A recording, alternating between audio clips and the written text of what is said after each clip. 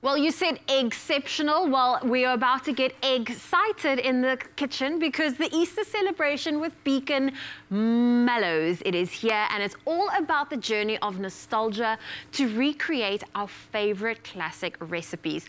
Now, today's special treat features Expresso studio director and producer Lucian Albertijn, and he's sharing his chocolate porridge recipe with us, and it is a delicious trip down memory lane. Lucian, this is a trip that obviously it brings back nostalgia. Take me back. How far back are we going down memory lane? All right, this goes back about 30 years plus. Okay. Yeah, so my grandma used to make maize meal porridge a lot. I mean, back in the day, we didn't have the privilege of having the big branded names or chocolate variant kind of porridge, so the maize meal was a thing, and oats. The maize meal and oats, so this is a classic family recipe. How old were you when you tried making this for the first time? Myself, so this is the trick. So my grandmother would make the normal standard maize meal. I would grab or, borrow a mellow or two, and then I will chop it up and I will throw it in to make it chocolatey. So you customize this recipe. It myself. So how about we swap places, Yes. and you're going to show us how you like to make your maize, your pap. This is pap. It's pap. This pap. Yes, milli meal pap. Milli meal For those pap. at home that knows, it's milli meal pap. So obviously you do the standard Hot water, boiling water, and obviously you stir as you go along. Jy gaan so 'n klontjie of twee kry. Oh, yes. But that was the best part. If you see a little klontjie of so, that was the lekker part. You want the lumps. You do want the lumps. So I'm going to open up our Beacon Mellows. And then chop it up, obviously. Is there a preference to how thick and how much it must be chopped up? At Expresso we try to make it bougie and make it extra special. Make it special. So that is a bit too big, the more you chop it up, the more you can get in there, basically. Okay, And we also, are doing Lucian maths here. Yes. The more you chop it up, the more you have. Little bites and pieces, Little bits, okay, I love that. Now, Lush, it is Easter, so how often have you made this delicious dish leading up to? Lekker.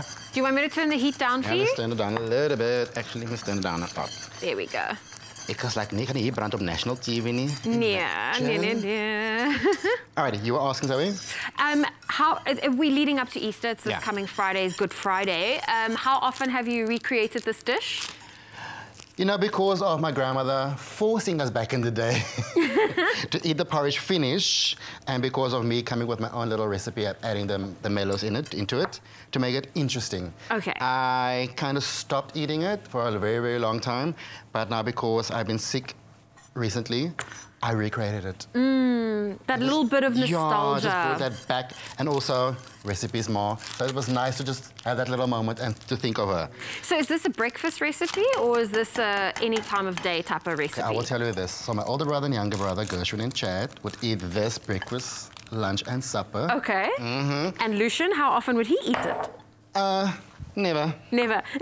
Well, listen, we are customizing it, so this is perfect for breakfast today, right here on your Feel Good Breakfast Show. Yes. Lush, typically, how does your family spend Easter? For me, it's always a beautiful time having the family come together. So Good Friday, we go to church and everything, and then we have the Good Friday lunch. Okay. So that's kind of where we start off. Obviously, the magic of TV, finished product is done already.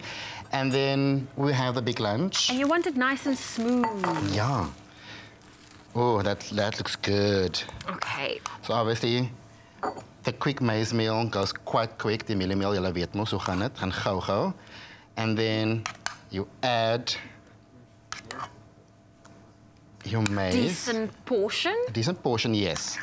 So some people opt for butter, just to give that little flavorful hopful vibes. And just going to add that in. And get another spoon, sorry, Zoe. We'll grab some spoons. And then obviously it melts into it. Just let it melt. Okay, I see. And then are you one of those individuals that like to cover it in sugar, or just the right amount? Because you can often, you eat it after the sweetness, or you just add the sugar to enhance the flavor a little? Enhance the flavor. Okay. So then I used to do this. I would put it in there so it melts inside, I would think you were hiding it. That so too. Your grandma wouldn't see it. Yes. Because she was very strict, so. But I love that about her. I was a favorite, though.